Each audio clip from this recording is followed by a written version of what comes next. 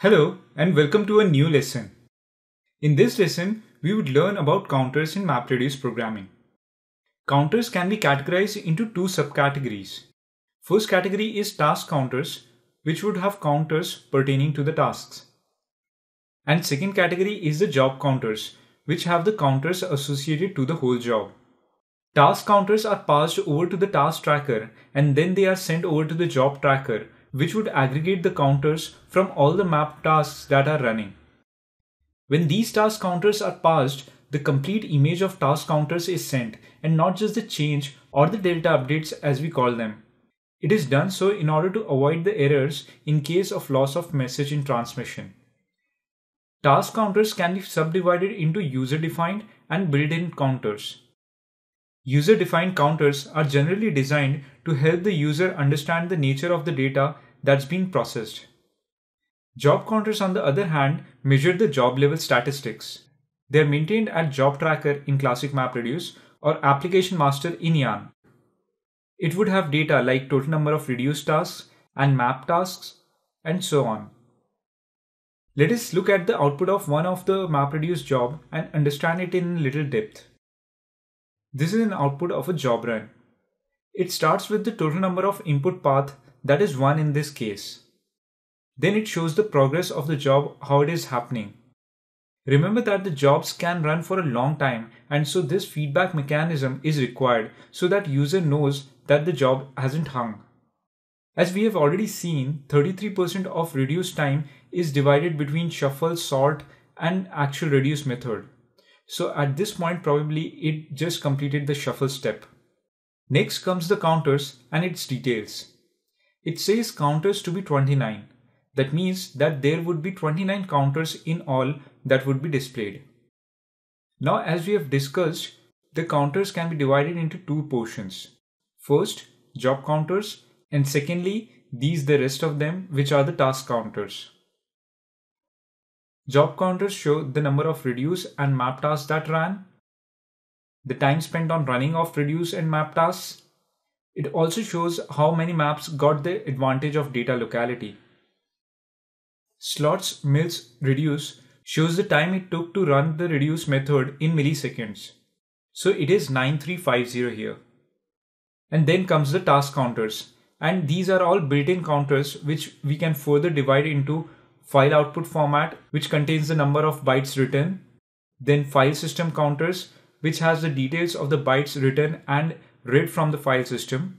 In this case, it is HDFS. It can be local file system as well in case of standalone mode. Here you see a high value as this is the net bytes written and read from a file system, and it is not the number of bytes written to a file. So there is a little metadata that is being transferred. Then comes the file input format counters, which shows the number of bytes that were read by map task. Then comes the counters for the MapReduce framework. Map output materialized bytes show the number of bytes that are written to the disk by the map task. Then comes the input records which map has processed. Reduce shuffle bytes shows the number of bytes that were shuffled across the network. Spilled records show the number of records that were present on the spilled data. Map output bytes show the number of bytes output by the map. Total committed heap usage is the number of bytes that were used by the job. It is an important metric, particularly when you want to know how much main memory is being utilized by your job.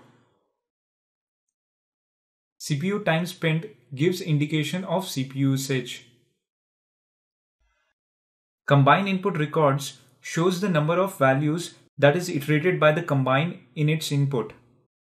Remember, the keys won't give the real input records to the combiner, but the values would, as input to combiner is in the form of keys and list of values.